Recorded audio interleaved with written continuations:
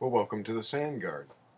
You've picked one of our food forest videos. This one is entitled Two Good Nasty Plants. And it's one in which the incredible permaculture duo of Malia Groom and Jordan Hosea of Incredible Edibles talks about cattails and Arundo. This horribly invasive plant that the California Wildlife and Conservation Service and everybody else is really eradicating because it's terribly invasive, can't be found use for anything, has built our house and provided us with view shed and all sorts of wildlife habitat. And transpiration in the summertime helps cool the place, and I don't know what all. But then Jordan here was telling me it might be used for a couple other things we were thinking of. There's a lead in for you, Jordan. Yeah, we were thinking about using it for structural parts for the trellis. What else? Possibly some living fence and kind of hedge stuff to keep the chickens out of the garden.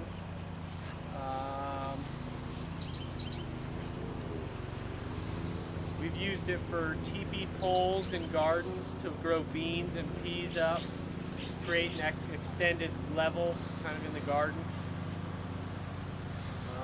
What else? Whoa, you could probably say something from the background. Did you say beam poles already? Yeah, beam poles.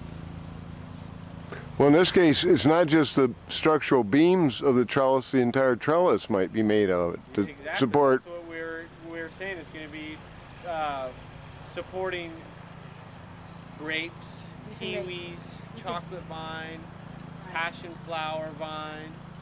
You can make flute out of it. Hey, well, hide your make face flute and I'll out. come over and look at this zone here. Our brother Sean created a flute out of it. Oh yeah, that wasn't the first flute that's been created here. And actually, I created the house. All the lathing that holds the whole house together before it was mudded was made out of this terrible, invasive creature, Arundo. Richard Yes. is going to tell us about the cattails. Well, I'm going to tell you about one thing about the cattail. And I didn't even want to tell you this thing because it wasn't my thing, it was your thing. But we were talking about the Arundo earlier, and now we got talking about how many uses of cattails. And so the last conversation was in trying to protect all of our adobe around here. Jordan says, oh yeah, you take cacti, the cacti, grind up the gelatin, and harvest the fluff from a cattail just about at this stage. And that produces a fiber that seals it. So now I'm going to go over and take the camera and see if Jordan can think of a use for cattail.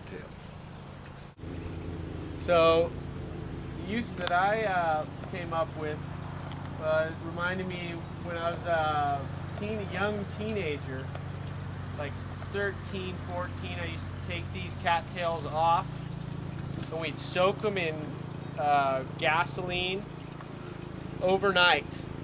And then you'd have them, we'd take them down to the beach campfires down at night, and they'd be torches for maybe 30 minutes, 20 to 30 minutes, and you could actually stick them in the ground 15 feet apart, and you'd have torches that would light up the whole area. So you could, you never know, you could use them for caves, exploring caves, or Woe says dipping them in beeswax. And then having them like a candle, I believe. And you can do sap from a tree. Sap from a tree or a pine tree. Exactly.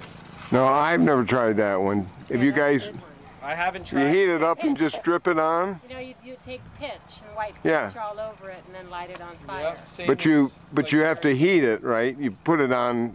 melt it. Yeah, you got to melt it in there. Yeah. And then dip it. Exactly. Yeah, dip it. And let it last for hours. Yeah. Huh, nice one. Nice one. Oh, you're doing so good. What else you got? You could use it as a spear. No, not strong enough. But since you're doing a good job, I'm doing. We used to use them very much as you did for torches as arrows. As arrows? Yeah, you have to knock them. You have to fit the end with some kind of a cap in order to make it work. But and you know.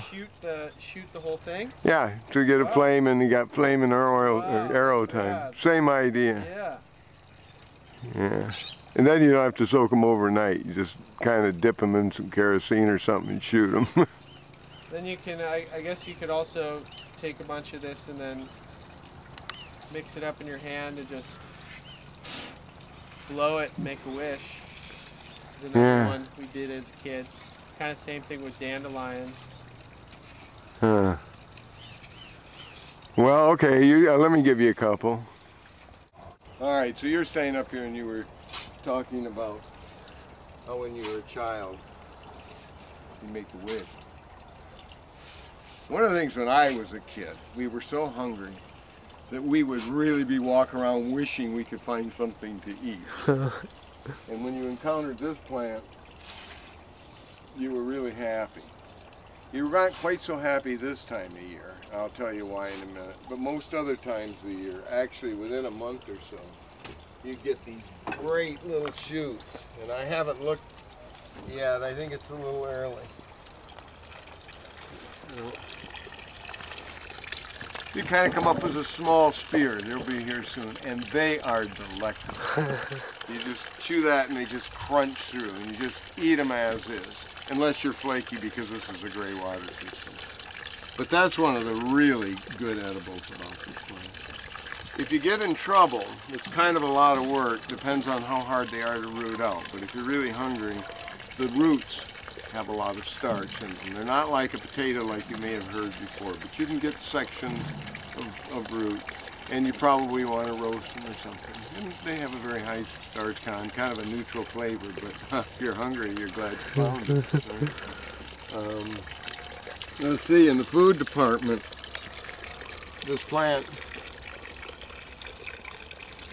when the tails are young, when they're first flowering, early tight stages can be used essentially as paint. They're soft, mixable, edible mixture, and you can paste that out. And I don't know, we used to add them to bread dough, but and in a pinch you just eat them. They're good. So, this swamp creature that is in our wetlands that blows that fluff through. Actually, it's kind of a nice person to have around. I guess since I got the camera, you can see she weaves pretty easy. She's got these modestly strong stems, so we talked about creating arrows and so forth. But you could, for example, create the foundation for a mud and wattle wall with them. However, in our mud and wattle wall we're going to be talking about, we'll probably use the Arundo. But that's because not just by chance they happen to live here. We were kind of incredible edibles waiting to really happen. Yeah. Well, I guess the moral to that story is look twice before you call something a nasty plant. I do want to put in a warning, however. Arundo will really run away if it's got wet roots. So if you've got damp soil or something, do not plant it. In our case, it has a major function, and that is to filter our gray water. It does so along with the cattails and other native grasses.